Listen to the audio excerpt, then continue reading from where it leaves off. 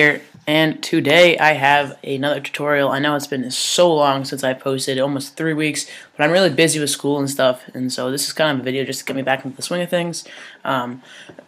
So obviously it is, if you looked at the title, it is going to be a magic bullet effects and how you can use it to make your video look smexy. Alright, so the first thing you're really going to do is you're going to go into your effects and presets, and obviously you need to have downloaded magic bullet effects. Obviously here's looks, and I'm just going to drag it onto layers, and we're going to click edit, and this will bring up your little looks builder tab, and with this you can do all kinds of fun stuff. You can go into looks and change all kinds of cool presets. That's a really nice one right there, especially for this kind of, like, it looks like almost like a dreamy effect kind of thing, but there's all kinds of stuff you can look through, like film presets, I don't know, mishandled negatives, all kinds of cool stuff.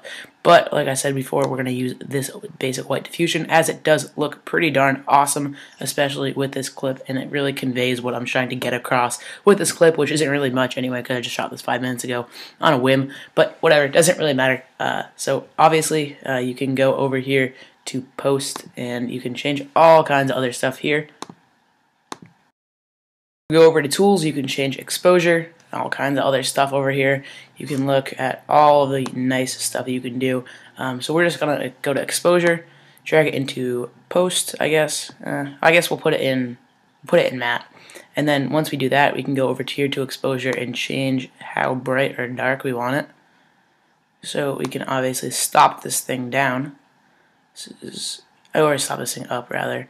So obviously this is gonna add noise, but I wouldn't actually use this in a practical field, but field use or whatever.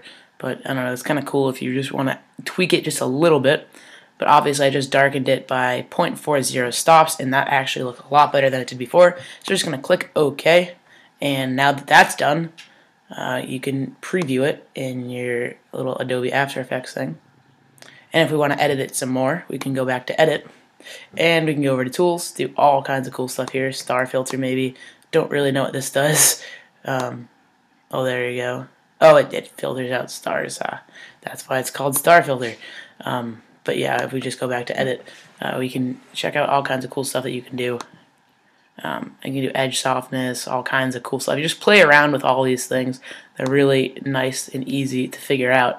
But there's so much you can do with magic bullet effects. I'm just really showing you the basics here. Obviously, you can change like your saturation. I'll put that in subject. You can just change your saturation pretty darn easily within your actual image itself. So there, I'm changing the saturation. It's not really working too well, but you get the idea. And so now when that's done, obviously you just edit it. You just export it like you normally would. You can just go to composition, add to render queue, output to, and then do whatever, and just click save. Then just click render, and you're all done. That easy. Just play around with some of the effects in Magic Bullet. It's just really, really simple. Just wanted to show you the basics for today, and that's pretty much it for now. Thanks a lot for watching. This has been Tim, and I'm out.